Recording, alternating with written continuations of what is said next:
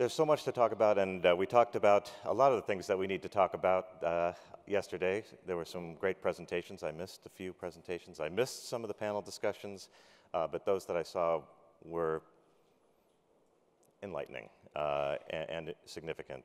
So I'm going to try to be equally significant and enlightening this morning. But I can only talk about one subject. I'm going to talk about data, which is a new responsibility for us in this industry and an obligation, but an opportunity, of course. So I will talk about a little bit about the General Data Protection Regulation, although I'm not an attorney, so I'm not going to dig too deeply into this, but I am going to strongly suggest that you dig very deeply into this. Again, I believe you're obligated to do so. We have regulations of our own in the US, but they are not nearly as onerous and specific as these are. And these will require, and as I'm sure you all know, are requiring quite a bit of attention. And it's something we can't avoid because data is at the core of what we're trying to do now with connected vehicles. I will talk about the VDA Neutral Server Initiative, which is part of the on-ramp to GDPR and an industry reaction to GDPR and BMW and what they're doing in response to that, which again is important and I believe serves as a model for how to respond to this new requirement. I'll talk about what's really going on behind the scenes and what this all means and what this means to you. And I will conclude with a second section of the presentation talking about the Cambrian explosion that's affecting our industry and why this is happening again. So we have the GDPR, and I just put this here to give you a sense of some of the top line issues that are involved, and these were highlighted by a source online called Varonis, who will be happy to help you resolve these issues. My takeaway is not only such specific issues as the right to erasure, security of processing, notification of personal data breach, et cetera, but the fact that this is Article 17, Article 32, Article 25. Obviously, this is a massive document. A non-trivial exercise, and again, not being an attorney, I would recommend that you get professionals involved if you don't already have professionals involved. So contact your attorneys and security professionals to respond to this proposition. But a key takeaway, I think, can be summarized at the top line is minimize data collected, especially personally identifiable information from consumers, do not retain personal data beyond its original purpose, and give consumers access and ownership of their data. So there were some questions yesterday about who owns the data, and there should be no mystery about this, although there has been some confusion over the years, and that is the consumer owns the data. Now, I've always found this to be a bit of an inside joke among the car makers. OnStar was always fond, and is always fond of saying, the consumer owns the data. The problem is, if you are a user of OnStar, how do you get to your data? How do you control your data? How do you protect your data? So GDPR is intended to achieve that goal. And I believe that if there is transparency and control on the part of the customer, there will be trust. And we're going to need trust to achieve an opt-in proposition. We want our customers to participate. We want them to opt in, and that is the world we are entering into. The car is going to become like your phone, where you're sliding over the, yes, share my data with these companies, don't share my data with these people, which is what is behind VDA and what is behind what BMW is doing. So the VDA proposition, the two core bullet points are that each OEM has the role of a system administrator and takes responsibility for the safe and secure transfer of vehicle-generated data from the vehicle to a standardized and maintained business-to-business OEM interface. The point of this proposition is that the OEM is going to take control of the vehicle data coming out of the car from the wireless connection, which will be in every car in the not distant future. So we don't have to talk about percent of cars that are connected. In a very short timeline, all cars will be connected that are coming out of the factory. And the data coming out of those cars will go to a neutral server, and the OEM will have control of that, and the insurance company will go to the OEM, as many are doing today, as opposed to using an aftermarket device to get access to that data.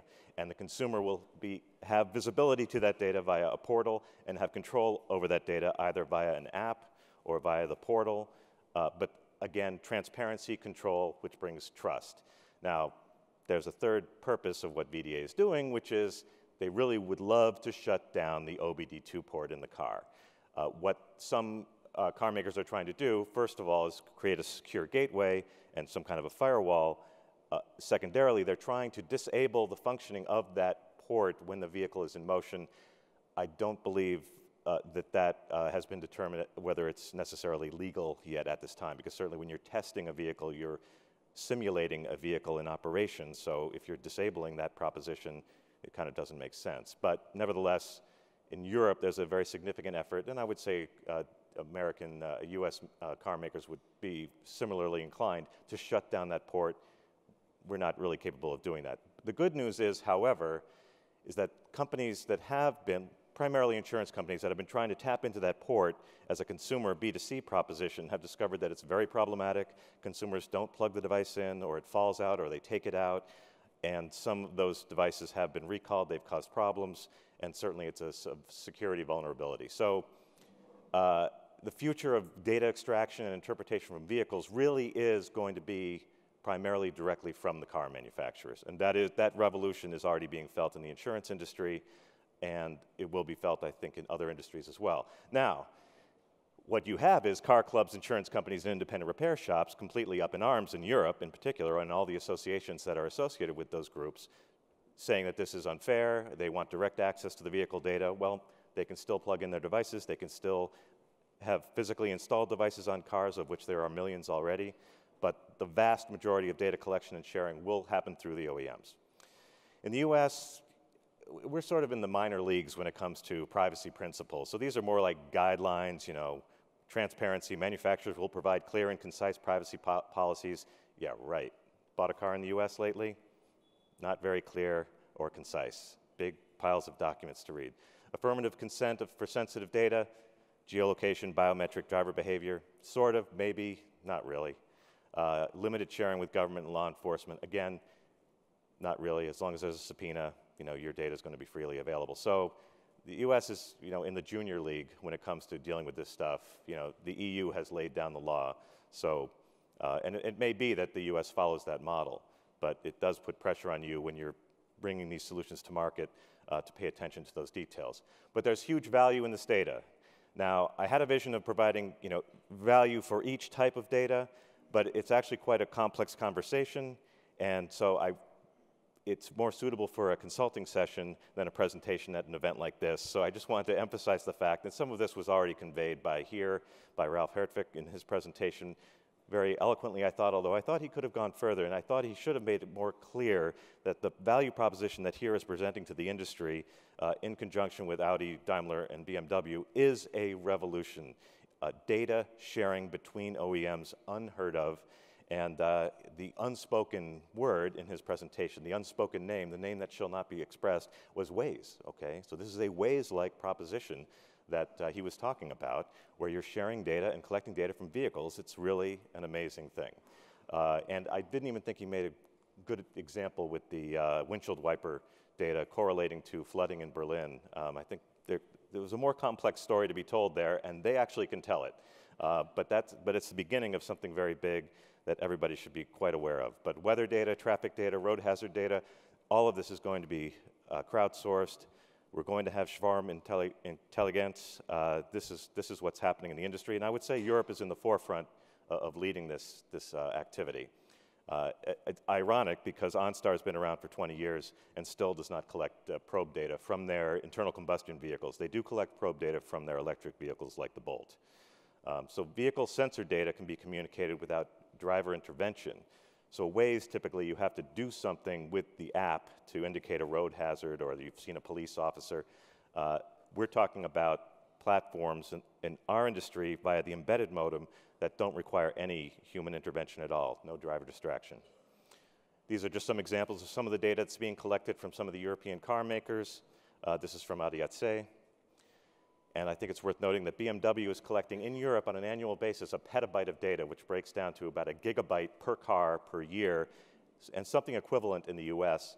And the importance of that is twofold. Number one, BMW is probably still trying to figure out what to do with all that data. Okay, there's a huge reservoir of value, and I believe they've only just scratched the surface of that, just tapped into it a little bit, so they're still learning. But they put a stake in the ground. That's the beginning, okay? Now, I'm not one of these analysts or consultants that's going to tell you we're going to be getting terabytes of data from the car every day or every week. That kind of volume of data might come off a test drive, you know, an autonomous vehicle mule, okay, that's doing testing or development activity. But a gigabyte per year from car, that is a big change, and that is the direction of the industry. And BMW is not alone. So PSA is collecting similar amounts of data. I dare say JLR is probably in that vicinity as well, but I would put BMW in the forefront of this effort, and I wouldn't discount Daimler. And this is the BMW car data platform. It's only in the earliest stages, so you know, you don't have your little sliders yet and customer control, and there's very little to see. But they, again, BMW is in the forefront, and I think it's worth watching what they're doing because they are leading in this activity. But we have a big challenge in the industry because we have a lot of data on consumers, and it's coming from a variety of parts of the organization within our industry, where we're selling cars, where we're servicing them, the entire process of people shopping for cars or looking for a place to get their car repaired, or maybe reviewing cars or complaining about cars on social media. Of course, our insurance history, et cetera. As an industry, we need to do a better job of bringing all of this information together in an aggregated, orchestrated, coordinated way to engage more intelligently with the consumer. There's two important takeaways I want to communicate with you, and I think some of you have already put two and two together on these issues, but just to make sure, number one, the car is a browser. Everything you do in the car is an indication of intention. And more often than not, if you're in a car going somewhere, you're in the process of engaging in some kind of a commercial activity. And in fact, the car may be the last opportunity to influence your commercial behavior before you actually engage in that behavior, which speaks to the importance of radio, but that's a whole nother presentation. But the car as a browser is an important concept to understand, and that's why vehicle data is so important. Everything you do in that car indicates some kind of intention. More importantly, and what's emerged very recently is Ford acquired Canvas, which is a subscription-based program, and there's some of the pricing here in the mission statement for Canvas, and Zipcar has adjusted their subscription program. So the car, mobility as a service, okay? So we should be using the data of vehicle usage.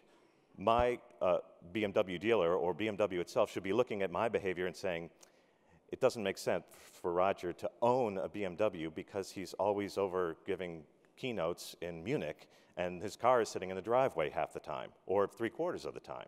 So there must be a different ownership model that would better serve him and probably save him a lot of money and allow us to up the utilization of that vehicle.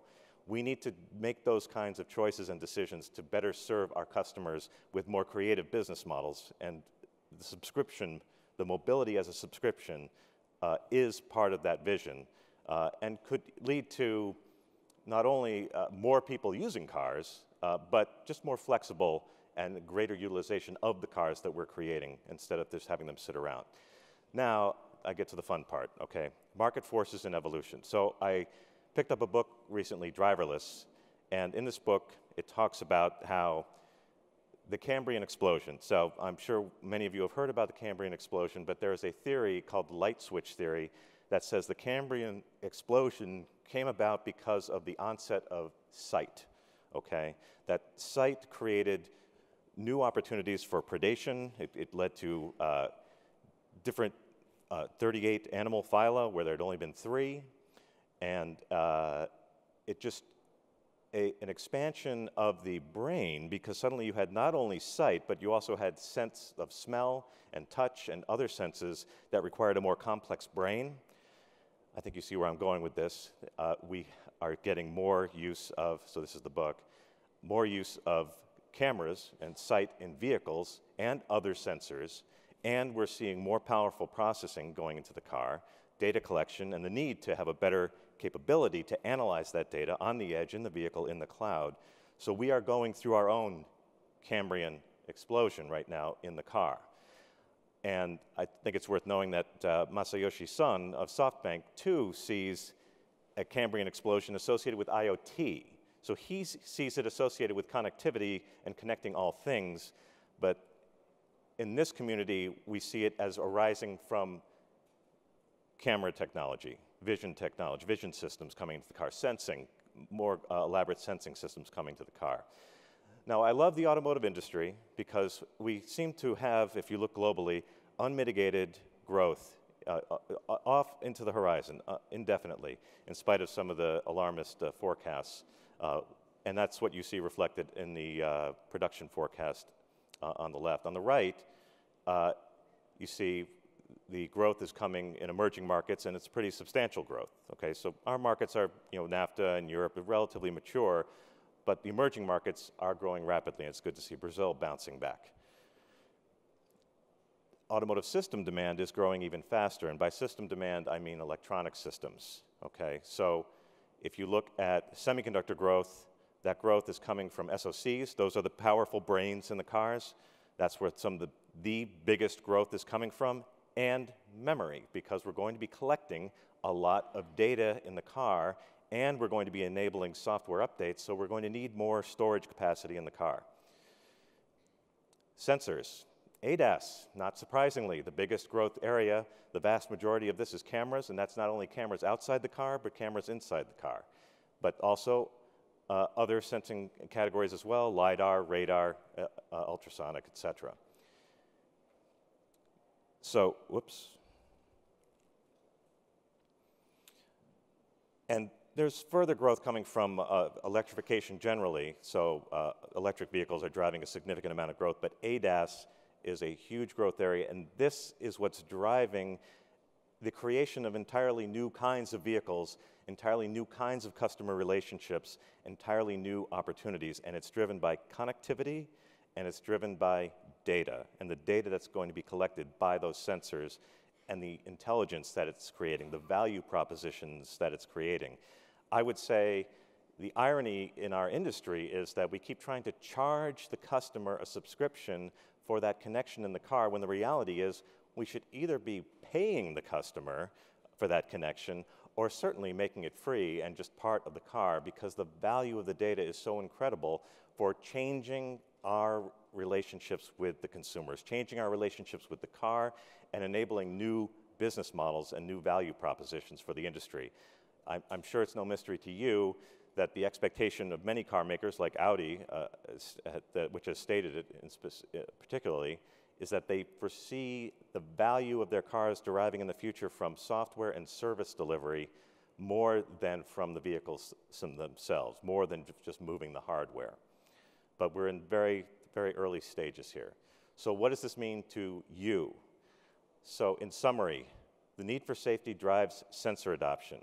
Primarily cameras, but not solely, but cameras are a key part of this proposition, and I'm sure you've seen many companies that seem to be very simple in what they're doing everything with cameras alone. But certainly cameras and radar certainly is what Tesla is doing, and I think we're going to see low-cost LiDAR as well. More cameras equals more information and data, and the need for more software. More data and software equals a need for faster in-vehicle networks. So we heard about HD-based-T here. Certainly we're hearing about Ethernet in the car. Faster throughput in the car. CAN is not going to do it, okay? So we have several suppliers here talking about over-the-air software updates. Our cars are really not ideally architected to handle those software updates. The network is slow, it's not very secure, and the ECUs are not properly configured to handle software updates today. And things don't change very quickly in this industry, although if Volkswagen's presentation is to be believed, maybe things are going to start changing a little more rapidly, and certainly they need to in order to support this proposition that's emerging. So software updates, security.